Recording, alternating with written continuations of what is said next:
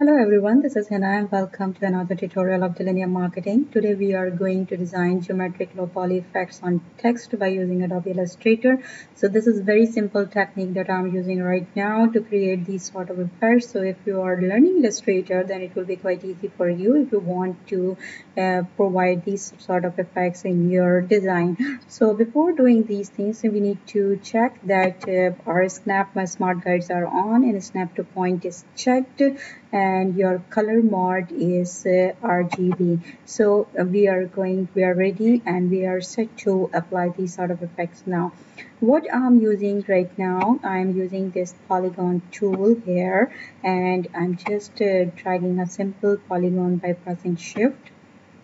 And I want to turn off the stroke color here, and fill color should be, you can take the random colors here. There is no specific rules to define a color, so because we are just going to, but if you have any design requirement, if you have any theme, then you can apply the colors as per your requirement.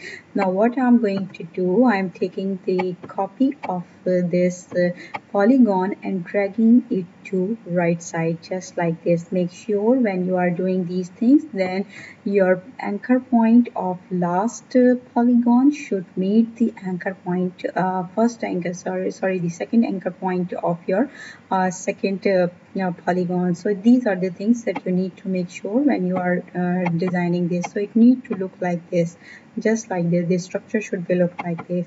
Now what I'm going to do, I'm changing the color of this polygon, just taking the random color here, and now I'm dragging it down and taking another copy of by pressing Alt and Shift key, and here I'm changing the color again, and this time I'm taking this color, and now I'm changing the color of this one to simple pink color like this. And now I'm going to select each and everything together and take another copy and dragging it to right. Make sure when you are doing these things, then everything is aligned and formatted, so it will provide a more unified and symmetrical effects when you will apply all the polygons in your text. So right now we have designed this, and if you want to create more, then you can also do that. So for this, I want to take this layer, or you can apply different colors to that.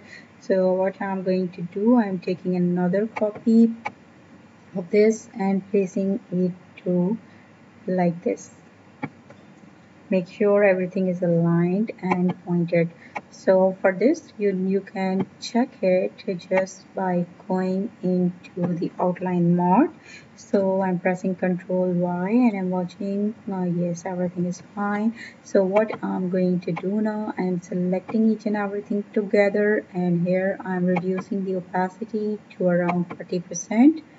And select each and everything together and reduce the opacity to 40%. And now to take and grab everything together, place a copy, Control C, Control F, and come back to place in same place and drag it down. When you are dragging it down, then make sure your points should be aligned in the middle. So yeah, this line, this anchor point, and this line should be equal in size. So you need to make sure about all these things. Now what we are going to do, if you want, you can increase the opacity to around 60%, so it will be quite visible what we are going to do. And now I am using simple pathfinder. You can find the pathfinder from here, my already intact, so I'm using this and divide this divide the complete shapes, so it will be look like this after doing these things.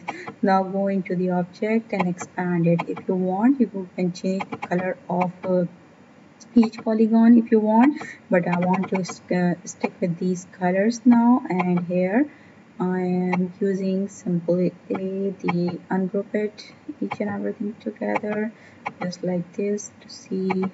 Yes, now I'm just taking this text tool, and here I'm writing my text that is genius, and now scale it up.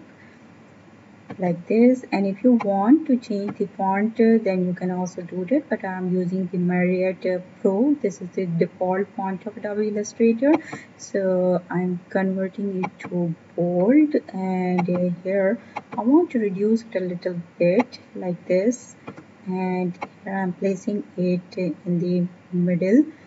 Just make sure that you have a the poly effects should be visible in a very unified format. And here, if you want to increase the size, then you can also do that, just like this. And here I want to keep it in the middle, and make sure it should not go beyond this line, so everything should be look like this. So now I'm going to click and make a clipping mask. So whatever left, you can delete it, so you can see your design is ready here, and your clipping and your poly effect is so visible. I am just increasing the size so you can easily see that everything is visible and aligned in a symmetrical format. Now if you want to check this, then you can also do one more thing. You can apply a background layer. For example, I am using simply the black color here, and I am taking it to sending it to back, and so you can see that how it will be look like when I'm changing the color. So now I'm changing the color to another one, so you can see how it would be different. So it's all depend upon your requirement, which type of color do you want to keep, black or whitish gray or white, whatever you want to use, then you can use it. So this is a very simple way that I wanted to share with you, if you want to apply low poly geometrical effects on your text. Thank you so much for watching. I will come back to you another tutorial. Subscribe to my channel, and have a very good day. Bye bye.